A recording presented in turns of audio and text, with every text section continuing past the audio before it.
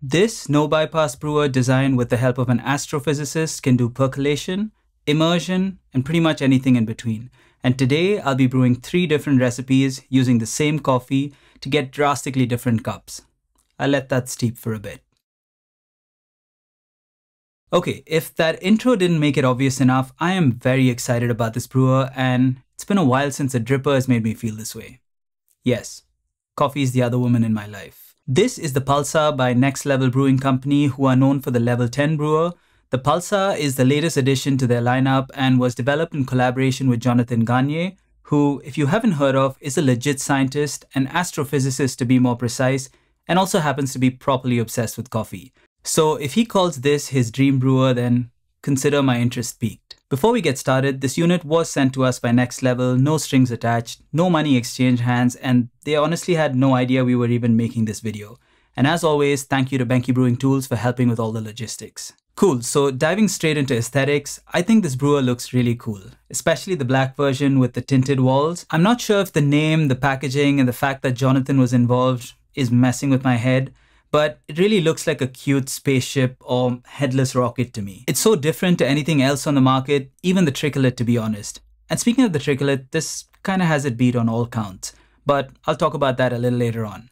The Pulsar has a lot going on visually. You have different materials, these funky projections on the flared base, a shower screen with an interesting hole pattern on a wavy surface, branding on both sides, and a valve, but they all somehow come together in a cohesive way to create a unique and rather interesting looking object. If I had to be nitpicky, the only thing that could use a little more refinement in terms of design would be this tab that opens and closes the valve. While it's perfectly functional, it just lacks the refinement that the rest of the product has. Even just rounding out these corners and maybe increasing the thickness ever so slightly will make it gel a lot better in my opinion. So yeah, I think it's a really cool looking product, but I'd be curious to know what you guys think. Let me know in the comments. But now, let's move on to build quality. The Pulsar is made with EcoZen and food safe TPE. EcoZen is a competitor to the more popular Triton, found on brewers like the Tricklet and AeroPress Clear. It's a BPA-free clear copolyester that's used on all the transparent parts like the walls and shower screen, which all look nice and feel really sturdy. TPE or thermoplastic elastomer is basically a plastic rubber hybrid or copolymer that has the properties of both parent materials and a bunch of advantages over rubber that I won't get into right now. It's an interesting material choice that feels really nice to handle and honestly works quite well. My only concern is longevity. Would this start to harden or lose elasticity over time being assembled and disassembled and exposed to higher temperatures? This could compromise the seal around the walls and the valve. It's too early to tell, but as long as they've used high quality TPE, I don't see this being an issue anytime soon. The other concern is odor retention. Now, silicone is notorious for this, and I'm hoping that the TPE does a little better. It does have this rubbery smell straight out of the box that hasn't quite gone away just yet, even after several brews, but luckily it doesn't affect the cup, so it's not really such a big deal. I do wonder how it'll handle coffee oil buildup over time. I think a soak in hot water with baking soda and vinegar every once in a while should do the trick, but I'm yet to get to a point where I need to do this. I just give it a good rinse right after brewing, and I think that's good practice anyway. Okay, I forgot to mention this. These filters seem super high quality and they're very fast, and I'm pretty sure you can use them more than once. So overall, I'm really happy with the build quality, but what is it like to actually use this thing? Well, let's talk user experience and then brew some tasty coffee using 3 completely different recipes. I'm super excited to share that with all of you. Okay, so the Pulsar is surprisingly easy to use. The carefully designed shower screen takes care of the water delivery onto the bed for the most part, and the valve gives you control over the steep and release. So honestly, it's really easy to get started brewing good cups of coffee. I really like this about it. It lowers the barrier to entry and allows even someone who's new to brewing to quickly get up and running.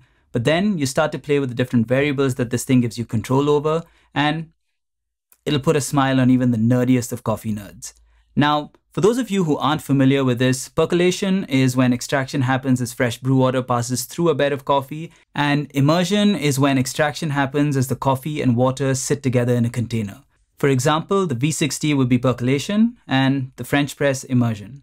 So the interesting thing with coffee is that different flavor compounds extract at different rates. So with percolation brews, it tends to highlight compounds that extract faster, as the water only has a very short period of contact time as it passes through the bed. With immersion, on the other hand, there's a lot more time, so a lot more of the flavor compounds present in the coffee are represented more evenly. This is why the two styles of brewing produce very different results in the cup, and both have their pros and cons. The addition of the valve means that the Pulsar can do either of these styles or a combo of both. It may not be obvious at first, but this valve isn't like what you see on the Hario switch or the Clever, where it's either on or off. This here has a variable aperture, meaning you have full control over the output flow, and this is huge. It means you don't have to rely solely on grind size to control your brew time.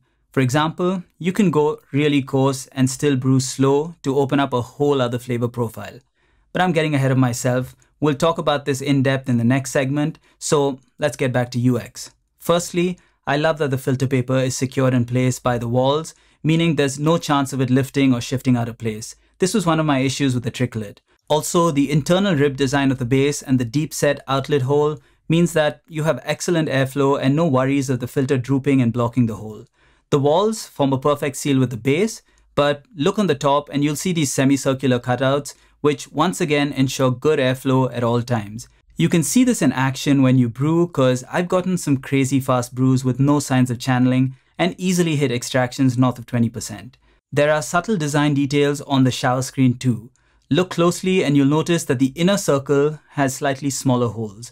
My guess is that because this cluster of holes are very close together, having them be the same size as the other holes would result in a larger volume of water being delivered to just the center of the bed. So this small tweak helps prevent that. It also sports this wavy surface, which again, I would assume aids in the way that water flows to the holes. So yeah, clearly a lot of thought and care has gone into designing this product, but few things are as perfect as James Hoffmann's hair.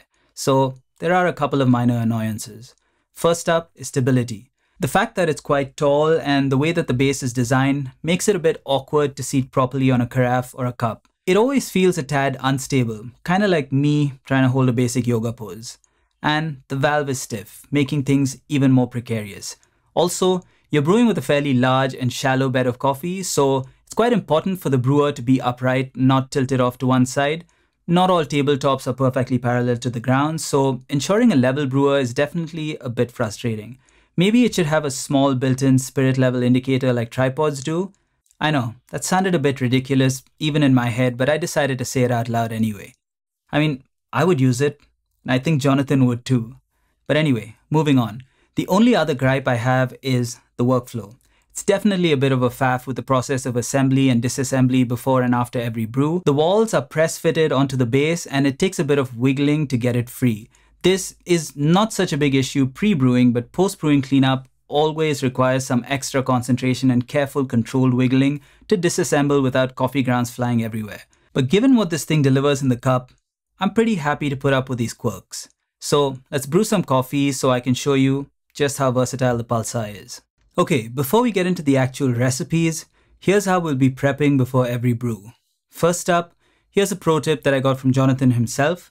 In order to eliminate any air pockets that can mess up the flow and cause channeling, close the valve, fill the base with a couple of centimeters of water, place the filter in so it floats, then open the valve, drain the water, and watch as the filter sits immaculately. Once the water is drained, shut the valve. This does add a couple extra steps, but it looks so satisfying and is good for your brews, so just do it. One more quick pro tip. The valve seems to work better and require less precise adjustment at the 12 o'clock open and 3 o'clock close positions as opposed to 6 o'clock and 9 o'clock. Okay, next, place the base on a flat surface and push the walls down firmly onto the base to ensure that it's seated properly and forms a perfect seal. Then place the shower screen on top. Pour boiling hot water onto the shower screen, give it a few swirls and let it sit while you weigh and grind your beans. This will preheat the entire brewer and the shower screen and help rinse the paper. Once you're ready to brew, open the valve, discard the water, add the grounds to the brew chamber and give it a couple of quick shakes, or use a WDT to level it more carefully. I prefer the latter because, like most married dudes who also have kids and run a startup, I have a lot of free time on my hands. Then place the shower screen back on and you're ready to brew. Oh, one last pro tip. You can turn the shower screen ever so slightly between pours to prevent the drops from falling in the exact same place and potentially digging a hole in the bed. I haven't found this to be necessary for most recipes, but there are times it could come handy. Okay, one last tip. I promise I'll stop after this, but you may notice in this footage that there are jets of water shooting through random holes at different times. Now, this is when the kettle stream sort of perfectly aligns with a particular hole on the shower screen. And this is slow motion, so it's very momentary, but it is a reminder to not keep the kettle in the same place and to always keep it in constant motion to prevent one of these streams from digging a hole in the coffee bed and causing channeling. Okay, now on to the recipes themselves. First up, we have Jonathan Garnier's recipe, and considering he's designed the thing, I think it's a great place to start.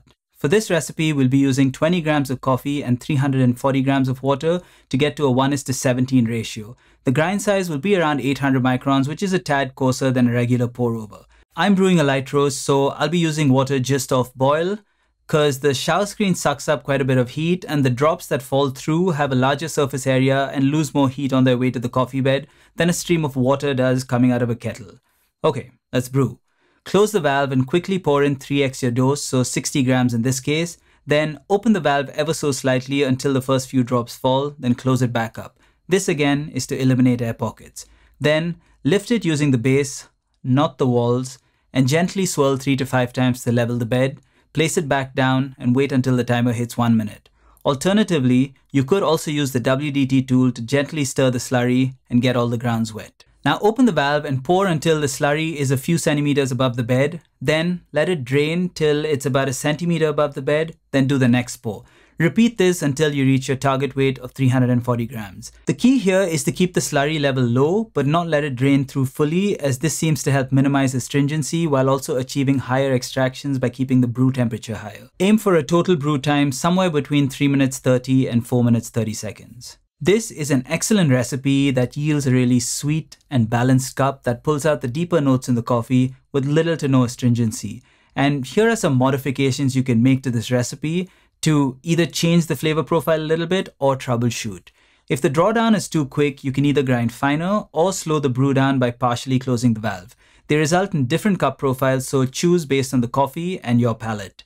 You can also shorten the bloom from a minute down to 45 seconds or even 30 seconds to shift the balance of the cup to be more acidic and vibrant at the expense of a little sweetness. This moves the profile more towards, say, an Oreo brew with some characteristics of a V60. You start to get more subtle, delicate notes, but an overall more tea-like brew. Very enjoyable with some coffees. And lastly, in addition to shortening the bloom, also open the valve up right after the swirl to emulate what you do with a regular pour-over brewer like the V60 or the Oreo. This tends to highlight acidity even more. Cool, so next up we have a recipe that I've crudely named multi-steep and release. Here, we're using 18 grams of coffee and 300 grams of water, so just shy of 1:17 ratio. So with the previous recipe, it's mostly percolation, except for the steep bloom, which is immersion. The idea here is to introduce more immersion by steeping after every pour. Prep the brewer again and dose 18 grams of coffee ground to around 800 microns. Close the valve, and as with the previous recipe, bloom with around 60 grams of water. Open the valve briefly and close after the first few drops. Gently swirl 3 to 5 times. At 45 seconds, open the valve and let the water drain through.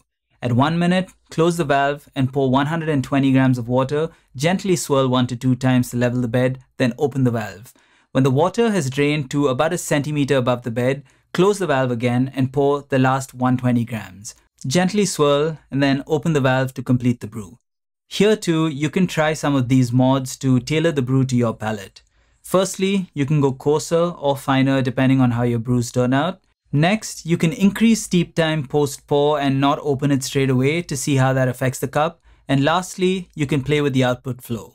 Okay, so the last recipe I very creatively christened French No Press. And as the name suggests, is a full immersion style brew using 18 grams of coffee and 306 grams of water, but we're grinding quite a bit finer here, around 400 microns, as this method has less agitation, so we need the finer grind to get a good extraction. Temperature again depends on the roast level. Alright, and for the last time, prep the brewer, but don't dose the coffee just yet. Close the valve and add 306 grams of water just off boil, then add the coffee in. Give it a few gentle prods or use a WDT tool to get all of the grounds wet, and then give it 3 to 5 proper front to back stirs with something like a cupping spoon to agitate. At around 2 minutes, you may need to use a WDT to just knock down any crust that's formed. Then let it sit for 4 to 6 minutes. Once that's done, give it a gentle swirl or two to level the bed, open the valve, and enjoy a super clean full immersion brew.